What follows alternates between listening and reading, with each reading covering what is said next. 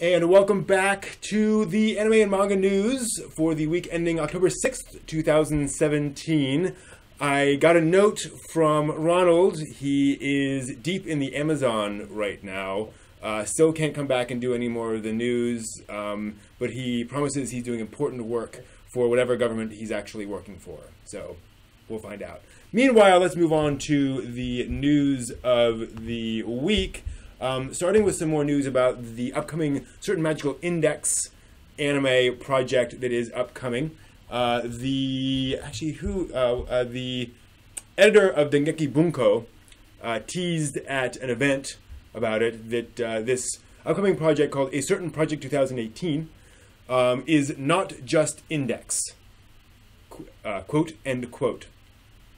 I don't know if that means there will be railgun involved, or if that means there will be other things involved in the Index universe that haven't been involved in the anime up to this point, but more is coming from the Index stuff than we might expect, which is kind of cool. There's already been quite a lot of Index and railgun anime so far, so who knows where they're going with that. Moving on to some surprising manga news, Go Nagai is going to publish, or draw and publish new issues of a Mazinger Z manga, Gekimon Mazinger Z Hen.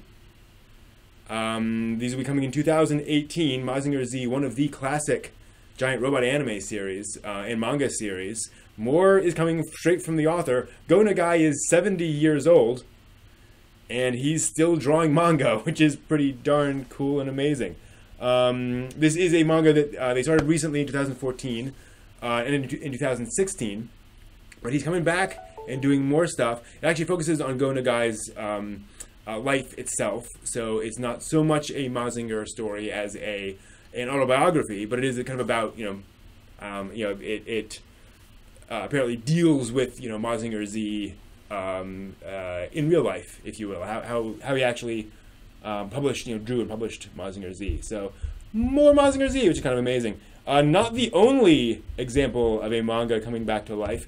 Ryoko Ikeda will be drawing new issues of the Rose of Versailles.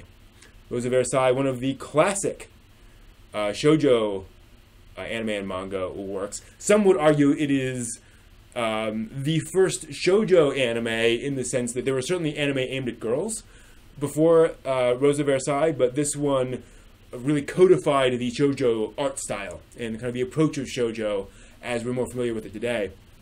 And sure enough, Ryoko Ikeda is coming back to the classic 70s manga, coming out actually soon. The first chapter will come out October 20th. Another one on November 5th. They will have a total of 45 pages between the two of them, with 5 pages in color. It's a two-part, essentially special chapter, which will focus on Rosalie, a servant of Marie Antoinette. Pretty darn cool. This manga started in 1972, and we're getting more of it. Kind of crazy, but pretty awesome. And again, the original author coming back to it. Getting back to some anime news, Funimation has announced that they will be releasing all of the MY-HIME and MY-OTOME anime on home video in January. So MY-HIME, MY-OTOME, MY-OTOME Zwei, and MY-OTOME Zero, I believe. All anime works in this pretty popular franchise in the 2000s. Coming out on Blu-ray and DVD combo packs January 8th. So pretty quick. There will be, and the MY-OTOME Zero and MY-OTOME Zwei will be bundled together in one set. So more stuff, or the entire MY-HIME thing coming out, which is nice. You can kind of get everything of the, everything there. Previously released by Bandai back in the day.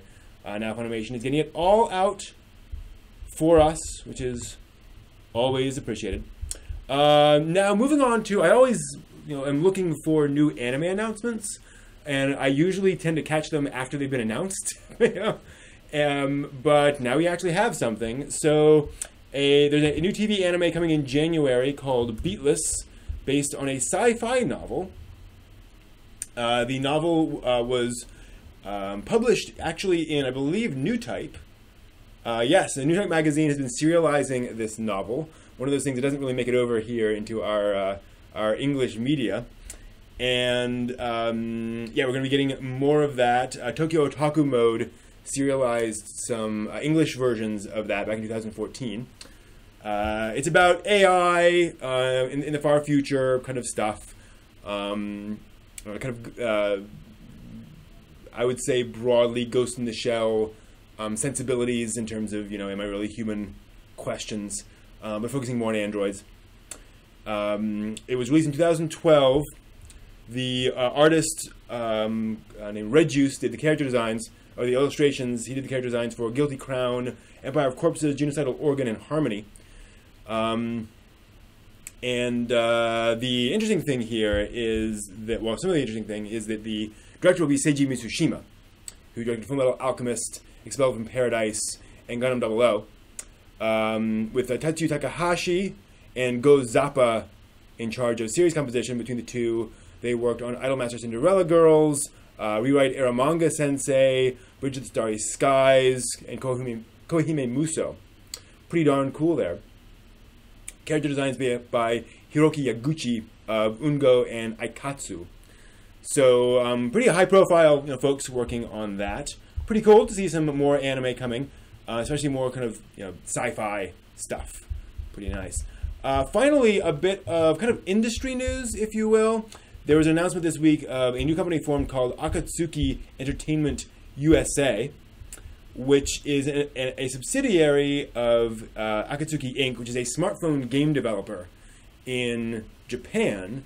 They're forming this subsidiary in Los Angeles with the plan to develop film adaptations of Japanese works, including manga, anime, and novels. And they talk about how hard it has been for Hollywood to actually make live-action adaptations of things, because it's been so hard for them to work with the creators and the staff and to get something that kind of makes everyone happy.